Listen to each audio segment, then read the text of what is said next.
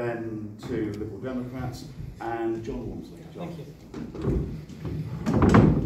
Good evening, everybody, and thank you very much for organising this and sharing this. Microphone, please.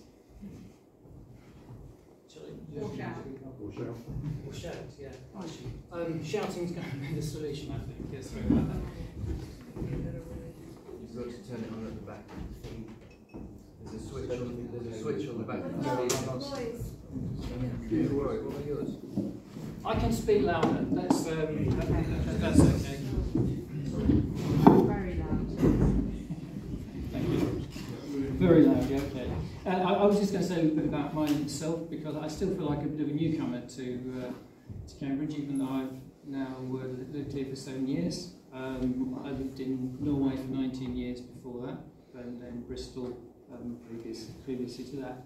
Lived in Walmsley since 2000 and 2018. I had no active participation or interest in politics until about 2016, and then something happened. I thought I had to do something, get involved, join a political party, talk to people, and so on.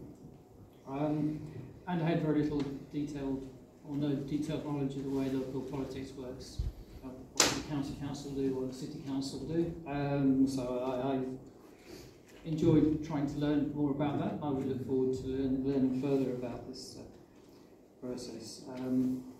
I've really come to appreciate the area, the community feeling, the thriving atmosphere around Mill Road in the area in which I live, and also because these are very challenging times, often divisive times as well.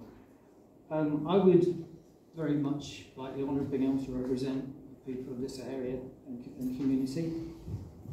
I know this would involve working in the ward more generally than just this specific responsibilities of the City Council, helping to find the best solutions, even for issues where there may be strong differences in opinion, for example, because unfortunately we are living in rather divisive times, and I think we probably all agree we would like to heal that to a large degree. Amongst other things, the Liberal Democrats are very focused on improving the repair of council house property in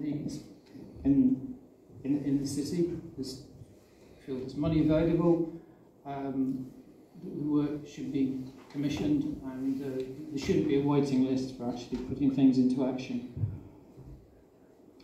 As a final point, irrespective of other opinions, most people in Walmsley really do want to make the place a better environment to live in. It's already a fantastic environment, and we want to keep working on that. We want to keep working on that. 30 seconds.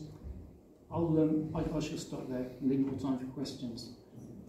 Thank you.